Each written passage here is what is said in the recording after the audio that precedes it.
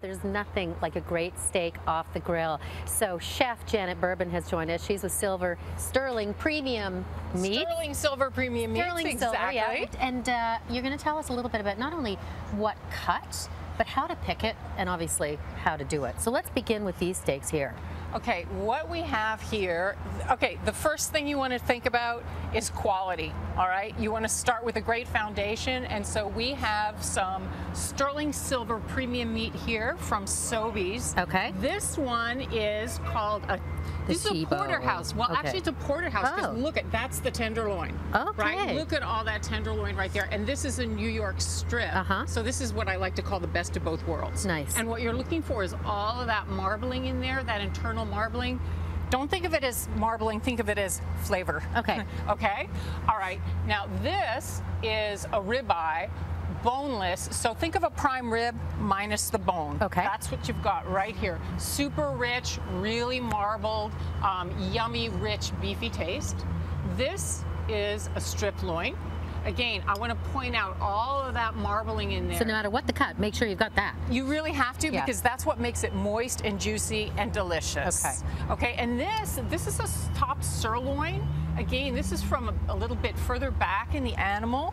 It's going to be not quite as marbled, but I love this one because it's got really in-your-face beefy flavor and a great bite. So, and these are a fairly good thickness too. They are. If you notice, these are like 1.5, maybe almost 2 inches thick. Yeah. Because don't go 1 inch is the minimum. Okay. Because otherwise, you just have to babysit on the grill, and it'll be like just a fast fry. It is. It's not as the great eating experience that you're really looking for with quality meat. Okay, so we're ready. We get our cut, and we want to prepare it for the grill. Right. Okay.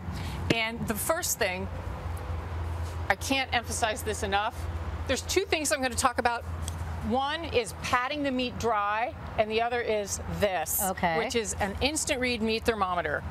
Okay. You want to pat any excess moisture off the meat because you want dry on the grill.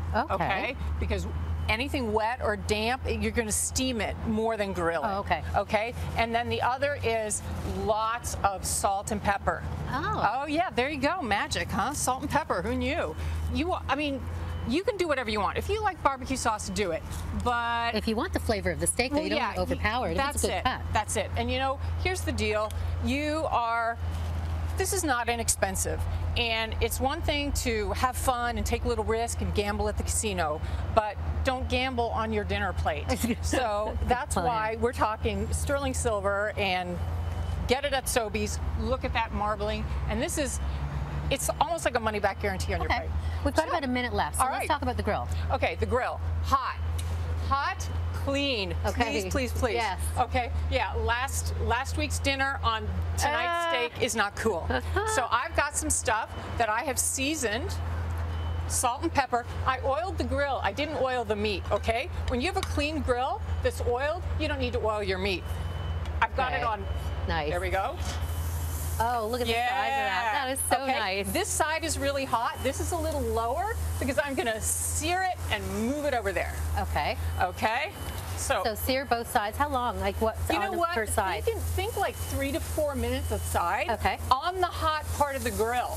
And then you're going to move it over to the warmer part, not scalding hot, and then you can finish it there. That way you ensure that you're not going to overcook it. Okay, wonderful. We're going to let those cook. Yep. We're going to take a break. We've got some music coming up as well. We've got the Sterling Silver Premium Meat Sizzle food truck that's traveling right across the country. And you can jump onto our website. We're going to have links that you can find out where it's going to be in your neck of the woods coming up. Thank you, Chef Janet Bourbon. All right, thanks.